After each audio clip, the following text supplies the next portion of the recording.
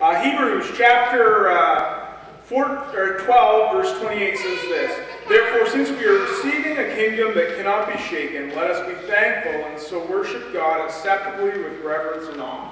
So we're thankful to be here this morning. Hope you enjoy this time of worship as our band leads us. Let's join our voices together in thanksgiving this morning on this day of Thanksgiving. We're going to sing some songs of thanksgiving to God. Please stand with us. Our blessings. This is hymn number 516, if you'd like to follow me.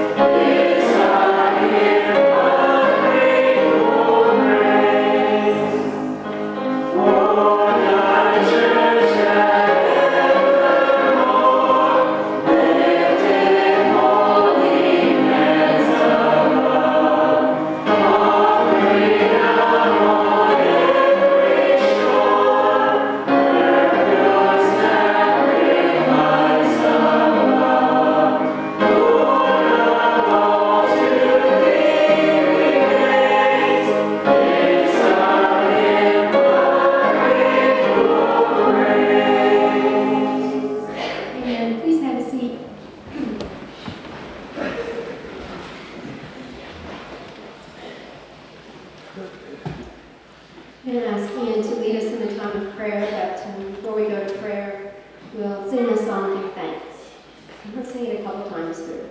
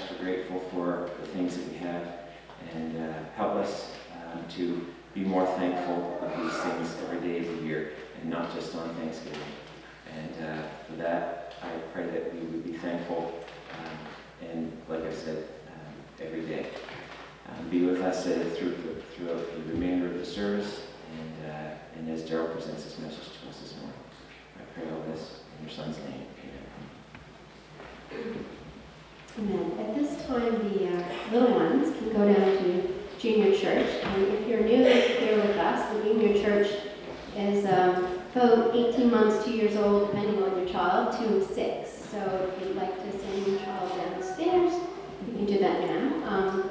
The kids' packs, Daryl, where are they located? Okay, there's the kids' packs are right here. So if you're just here in the front seat in little, I think they're green folders. If you're staying up and you're a kid and you'd like something to just work on, you can come grab one of those at any time. We're going to continue singing as we come to our time of communion. I'm going to sing the song, I Will Offer Up My Life.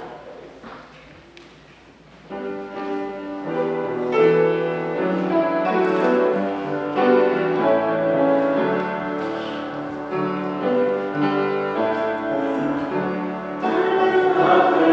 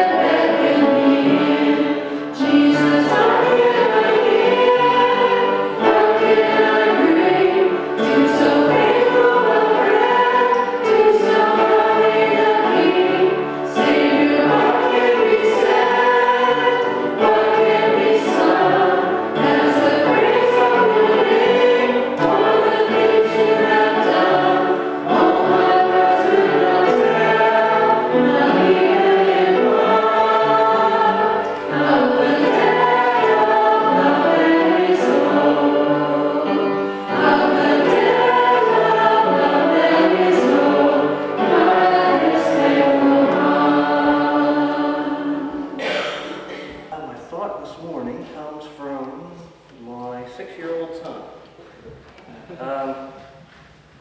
Every Monday and Tuesday, I take him to Grammy and Grampy's house while I'm at work. And we get in the truck, and the first thing Zach says is, "Can we listen to We Believe?"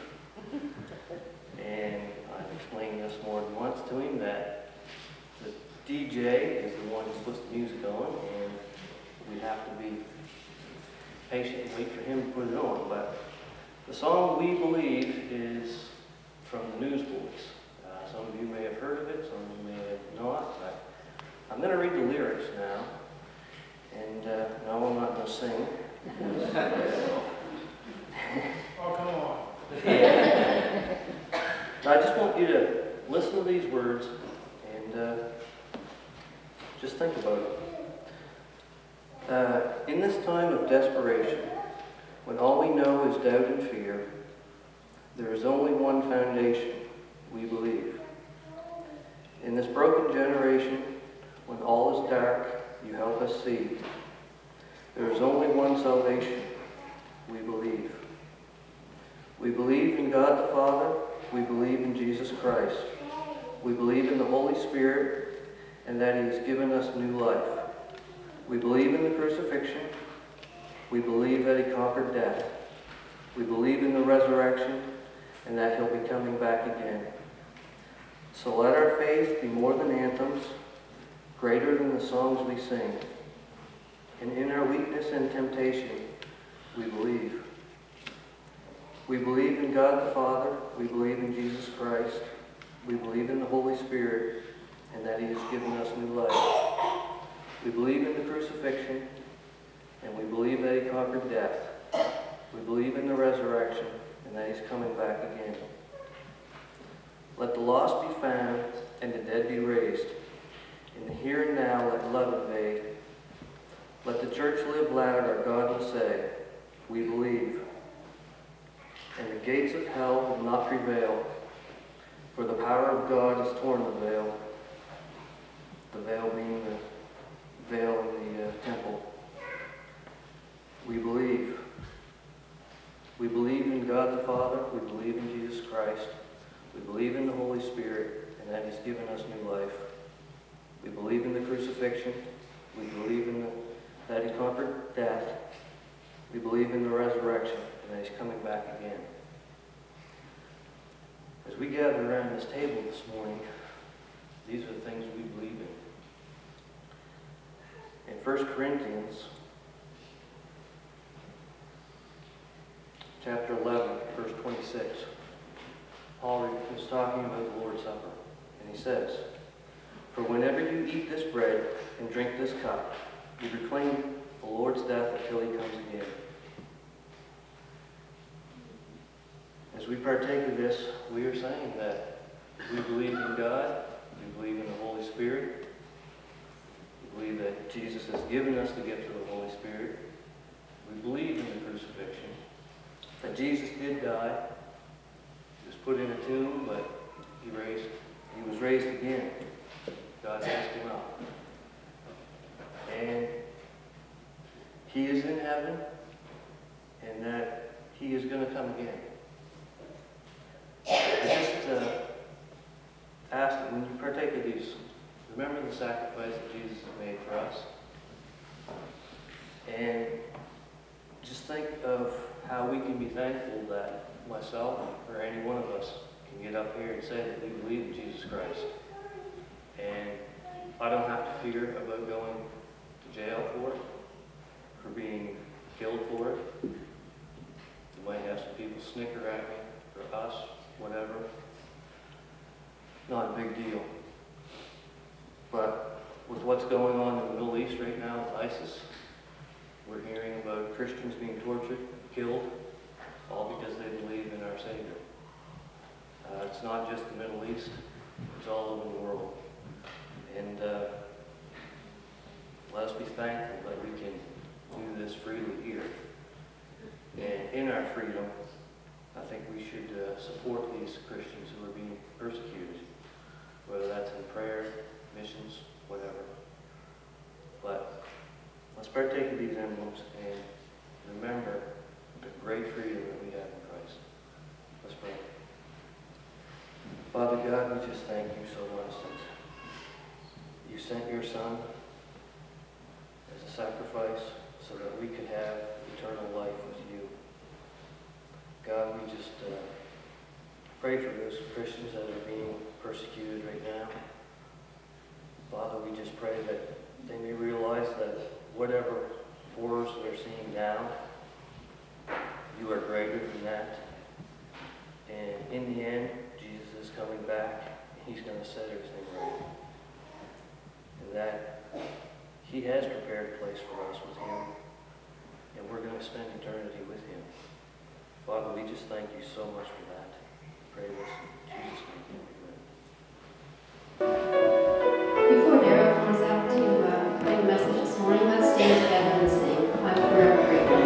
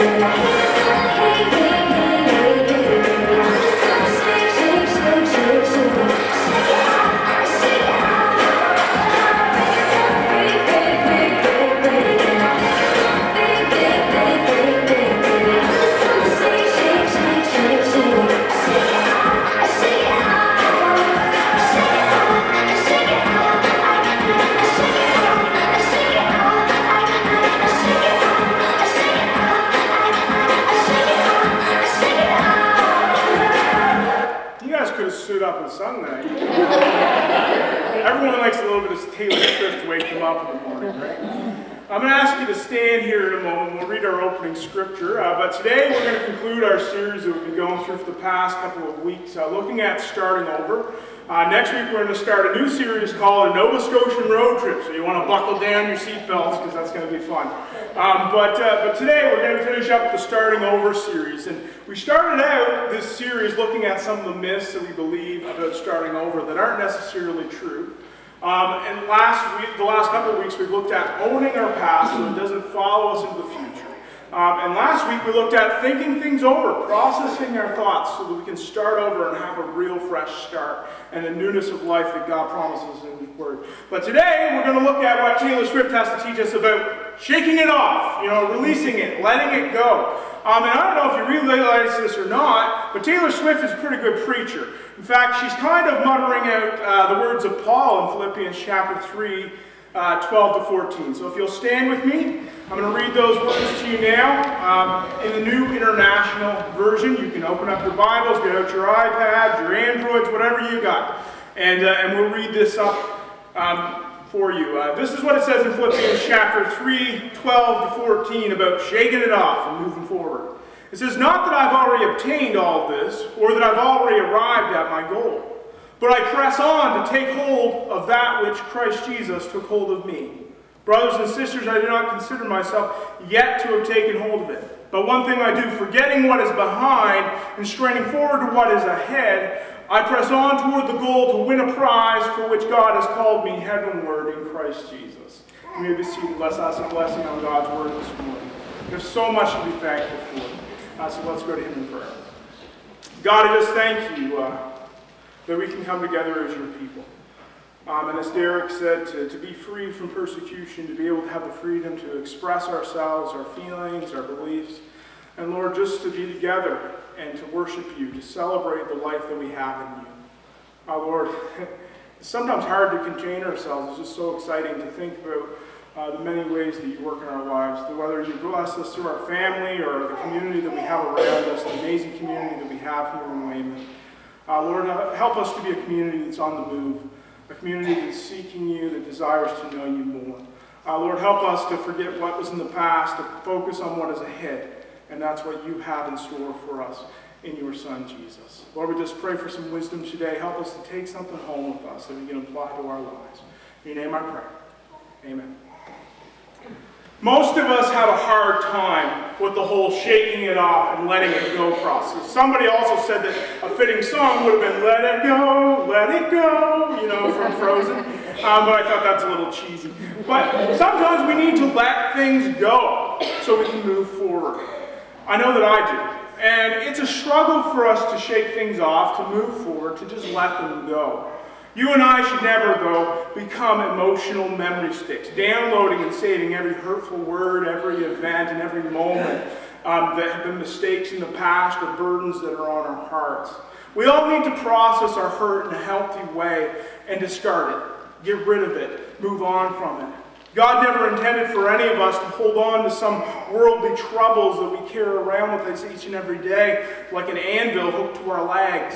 Our God is not a God like that that's looking to punish us, to bring hurt on us. Our God is a God of do-overs, of new starts, of second chances, fresh starts, new beginnings. You can call it whatever you want. He doesn't have limitations on what he wants to do for you. He doesn't have limitations on how many times that you even have this starting over process beginning in your life.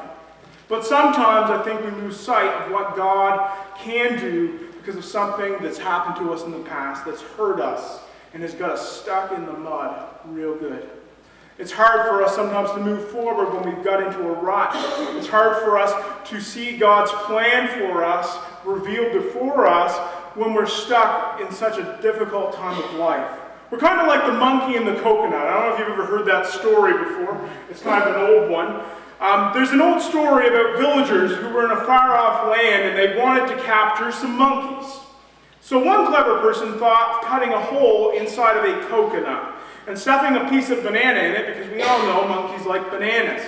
So he placed this coconut in a tree after he put the banana in it, and he frequently visited this tree to see if any monkeys had been caught, because he knew that he'd catch a lot of monkeys in these trees if there was a banana there. Within minutes of putting this coconut in the tree, a monkey wandered by when he smelled that banana. He put his hand inside of that coconut, just as predicted. As the villagers approached to nab the monkey couldn't climb down from the tree because it was clutching the banana inside of that coconut and it refused to let go. And so it was stuck in a very, very difficult situation. If he had let go of this banana, he would have been able to get a quick getaway and get away from his capture. But because he did not let go, he was caught in the trap. Aren't we all kind of like monkeys sometimes? Where we get our hands into something, we hold on to it so tight, and we miss out on what life we have in store for us because we're holding on to something of the past that's holding us back. Maybe this morning you're here and you're stuck. You're frozen in a moment. It could be a personal failure of some kind or something completely beyond your control. Sometimes our banana is our past. We want to walk in freedom, but we just refuse to let go of the past that holds us trapped. We can't walk in freedom if we keep our hand in that coconut of our past, holding on to every hurt, every pain, every rejection that has come our way in this life, and disappointment that we went through. We need to learn to drop the banana and move forward from that spot in our life. Sometimes what we're holding on to is the grudges that we have towards other people, and we find it difficult for us to forgive. Of course I can forgive if I want to, but forgiveness, although it seems like such a simple thing, can be so hard. Sometimes we'd rather hold on to the banana of anger, resentment, hurt feelings, rather than just go and forgive, let go and move on from something, to take the first move and forgive someone. It's ultimately an act of selflessness, moving beyond our wounded pride and letting go. Just think about what the world would be like, though, if people could let go of their pride, could let go of that unforgiveness that was in their life, those struggles that they have with other people. If people tried doing that, letting go just for a moment and opening themselves up to something different and allowing their minds to change, I think we would see a lot more peace in this world. In fact, I truly believe if we just let go of those things, then unlike the monkey, we could end up having the coconut and the banana if we chose to just believe in what God has in store for us and let go of those struggles, let go of that pain, and allow God to help us process it. When you think about all the people throughout the Bible whom God forgave, He redeemed, and He used in mighty ways, how can we ever really doubt that God could redeem our lives and make our start better if we trust in Him? Because He would. Your past, it's not your destiny.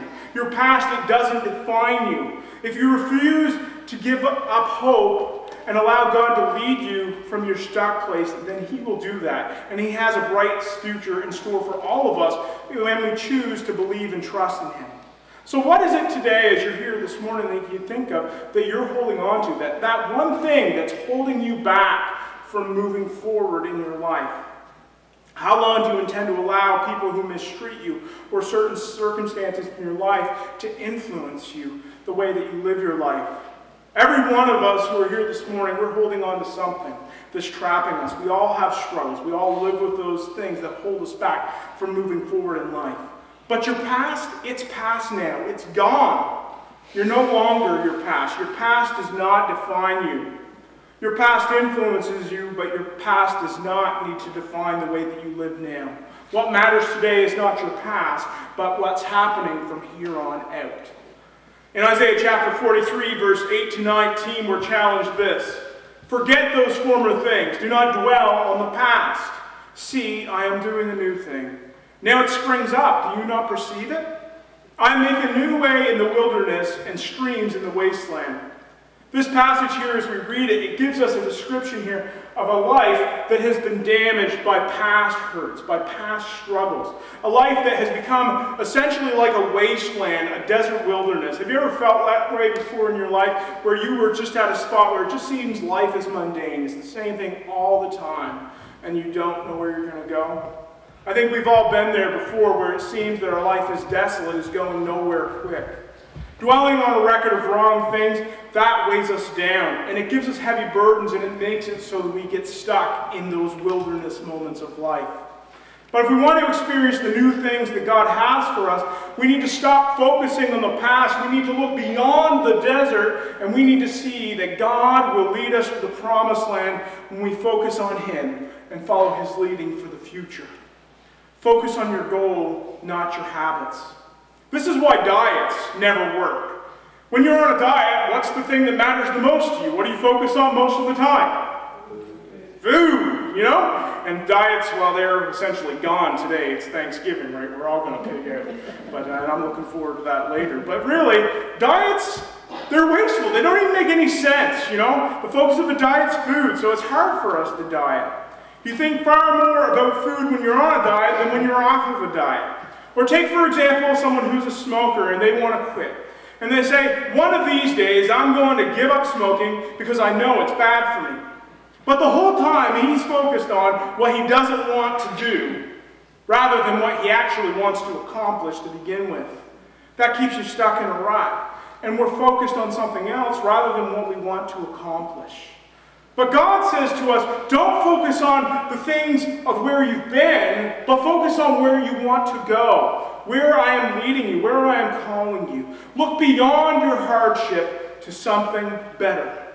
This is what the Apostle Paul talks about in Philippians chapter 3, verse 12 in our scripture today. He's talking about perfection. He's talking about his coming heavenward, getting to where God wants him to be. He says, not that I've already obtained this, not that I've already gotten there, or have already arrived at my goal, but I press on to take hold of that which Jesus took hold of me. Notice here in this passage how Paul acknowledges the very fact that he still hasn't reached his goal yet. He's not dead. He's not gone. There's still plenty that God's got to do with him here as he lives on this earth. So he acknowledges, I'm not perfect. I don't have it all together yet. I haven't reached my goal yet. And so God hasn't brought him where he needs to be. His spiritual journey, it was incomplete, just like ours. We're still here. I think we're all breathing. Check your pulse. We're alive. God still has a purpose. He still has a plan for us, whether or not we're 7 or we're 70 or even older than that. God has a plan as long as we're here. So he says he has not arrived, and he knew that there was still work to be done. Pastor and teacher Chuck Swindoll says this one time. He said, God is seeking progress, not perfection. Some people get discouraged when they aren't progressing quickly enough. But moving forward, it takes time. It's a process. It's a progress. And that's what God's looking for. He's looking for a gradual progress. He's looking for us to seek his guidance in our lives, his will in our lives, as he begins that work on us. And he shapes us into who he's called us to be. The Christian life is not one of perfection. Doesn't matter if you're a Christian or not, none of us here in this room are perfect. Although we might want to think that sometimes we're not. There's still lots that God's doing, And he's always working out those kinks. He's helping us. And here's the thing about the Christian life. The Christian life is one of growth and maturity. It's one of progress. And as each day passes, we learn some new things. So as we go about life on this earth, don't be discouraged. Don't allow your past struggles to hold you back. Don't dwell on what you've done wrong, but dwell on Christ. Don't be defined by your sin, but by your Savior. That's what Paul is getting at here. The Apostle Paul, he remembered his past, no doubt. He remembered where he came from. More than once in the Bible, he describes his failures, but he also describes his accomplishments. But he chose not to live in the past. Instead, he was aiming higher than his past. He was aiming and pressing onward towards greater things that God had in store for him. In Philippians chapter 3:13, Paul says this, Brothers and sisters, I do not consider myself yet to have taken hold of it, but one thing I do, forgetting what is behind and straining forward to what is ahead. He says, he's pushing onward towards something better. He recognizes where he was in the past, but he says, that's not me. That's not where I am now. I am defined by him, by Jesus. And I'm straining onward towards what he has in store for me now. Maybe you've sensed God is asking you to let something go.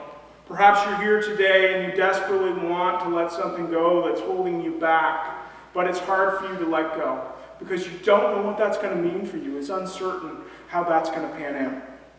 Letting go in the Darrell translation is defined as this: giving up what is beyond your control to embrace what you can change. Giving up what's beyond your control, the things we can't do on our own or control, to embrace what you can change. We can't control our past. We can't go back unless we're like Marty McFly and have a time machine. We can't go back there. We can't revisit that. We can't change that. And therefore, we must focus on the miracles that are around us today, the things that God is doing right with us today in this present day. When the pressure of discouragement threatens to overwhelm you, press on towards God's sure word. What we know is constant, what we know is true, what we know is present. And recognize that in our hardship, that God gives us his love and his grace. We can't control the negative people around, there's no doubt about that. But we can choose to look for our encouragement and our joy in life in God's word. Each new day of your life is a gift from God. And he wants us, each and every one of us, to live life fully, to enjoy life, to shake it off, and to be able to just dance, to just love the fact that God has given us the breath and to celebrate the life that he gives each and every one of us. Each new day is a new day for us to celebrate that. And here today, as we're together as believers in Christ, we celebrate the fact that we have life in him. Not just life here in the now, but eternally. The pain that we've suffered in the past, it doesn't have to affect us here in the now. But we can't fully embrace the new life God has for us if we're holding on to where we were before. We need to understand that God needs us to let that stuff go and strive onward to what is ahead. Because if we focus on what is past, then we'll find ourselves in the frustrating cycle that leaves us in hopelessness. We need to release the past so the past can release us. It's the only way that we will ever move forward is by letting go. The key to overcoming your past is by making choices that invite God's hope into your life. Philippians chapter 3:14, Paul goes on to say in our scripture, I press on toward the goal to win a prize for which God has called me heavenward in Christ Jesus. Someone once told me one time, aim at nothing and you're bound to hit it. But aim at something, and even if you come up short, you'll be further along than if you didn't strive at all. And I think there's a little bit of truth to that saying, that if you aim at nothing, you're bound to hit it. You're aimed to get nothing out of it. But if you aim at something, even if you come up short, you'll at least be further along in your journey than where you were to begin with. If we're striving with all that we have to be like Jesus Christ, if we're striving with all that we have to follow him, then there is no doubt that we will see his grace working in and through our lives as he transforms our lives and as he helps us to have hope even in those bumpy moments of life. And he'll raise us beyond those moments as we seek him in those trying times. When Paul was talking about his being called heavenward, I believe what he was saying here is that my story, it's not done yet. God's not done writing this story yet. He's still writing. He hasn't put down his pen. God, I believe, is the author of our story. He's the one who breathed life into mankind, and from the very beginning of time, he began to write this incredible story on the hearts of his people.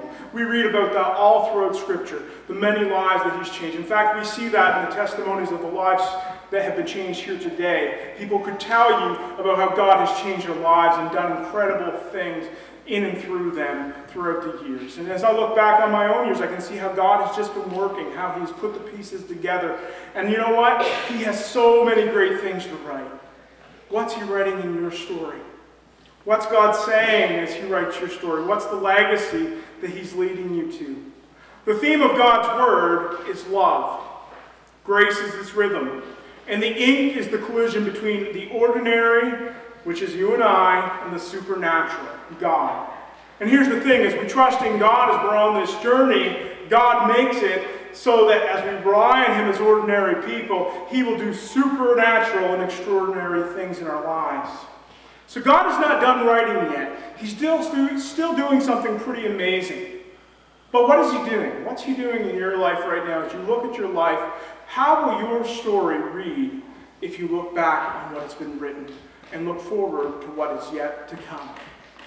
We must be careful not to smuggle our past into the future, but instead focus our eyes on the prize and to press onward to that which God has for us.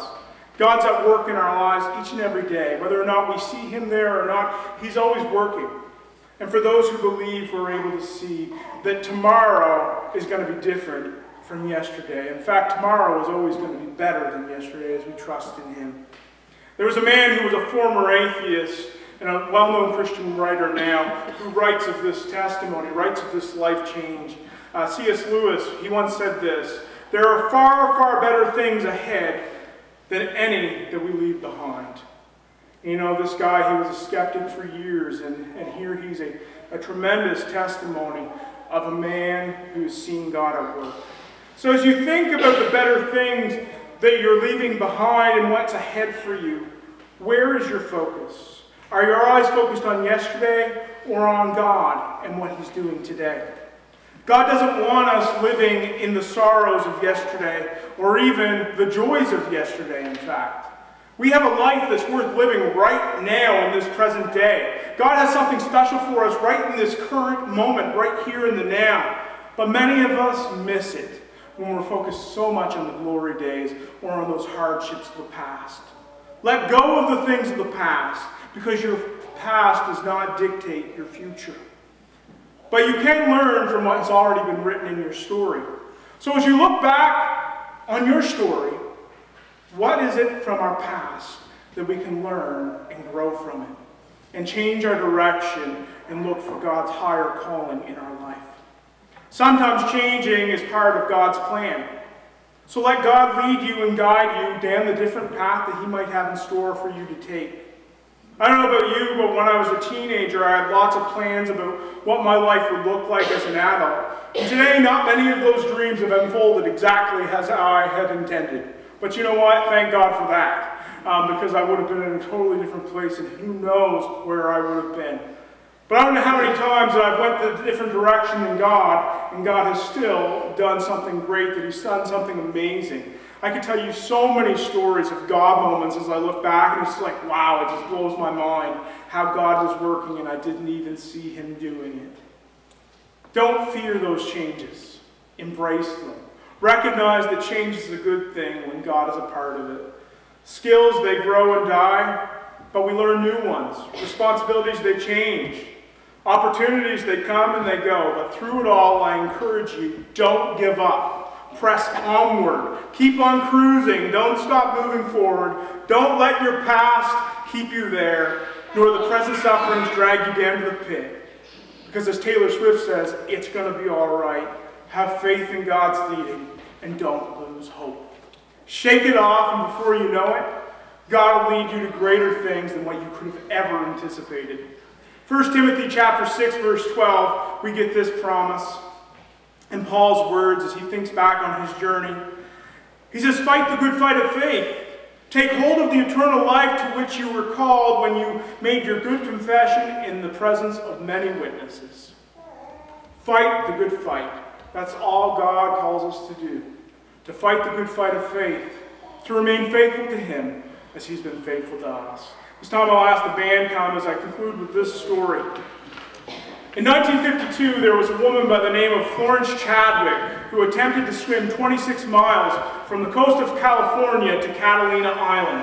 That is a long journey. I would drown. In fact, I'd probably drown the second I got in that water. But after 15 hours of her journey, a heavy fog began to block her view, and she became disoriented, and she eventually gave up on her mission. To her frustration, Chadwick learned that she had quit just 1 mile short of her destination. Had to have been discouraging. 2 months later, Chadwick tried a second time to swim to Catalina Island from the coast. Again, a thick fog began to settle in and close in on her, but this time she reached her destination, becoming the very first woman to swim the Catalina Channel. Chadwick said she kept an image of the shoreline in her mind even when she couldn't see it. When the problems of life close in on your life, and your vision seems impaired and you can't see where you're going because the fog is so thick, you and I have that same opportunity with God. With our goal in mind, which is heavenward in Christ Jesus, let us press onward to the promise that we have of eternal life in Him. And let us remember the words of Hebrews chapter 12, 1-2, that promises this. Since we are surrounded by such a great cloud of witnesses, let us throw off everything that hinders and the sin that so easily entangles us, and let us run with perseverance the race that is marked out for us, fixing our eyes on Jesus, the pioneer and the perfecter of our faith. For the joy set before Him, He endured the cross, scorning its shame, and sat down at the right hand of God, at the throne of God. When you and I feel like quitting, this is our signal to remember. Not only did Jesus suffer for us, but He now helps us to endure as we go about this race, as we go about this journey together. Until that day, we see Him face to face, may we press onward towards Him, our Savior. Let us not focus on our sin. Let us not be defined by our sin, but by Jesus, who came and He laid down His life, so that we may be freed from the sin that we are so easily entangled by, and that we may walk in the newness of life. If today you want to make Jesus your shoreline, you want to make Jesus your focus of your life, I'll invite you to come as we sing our closing song today. And if you want to make the decision, we can talk about that and we'll baptize you in Jesus' name. So will you please stand as we sing our closing song.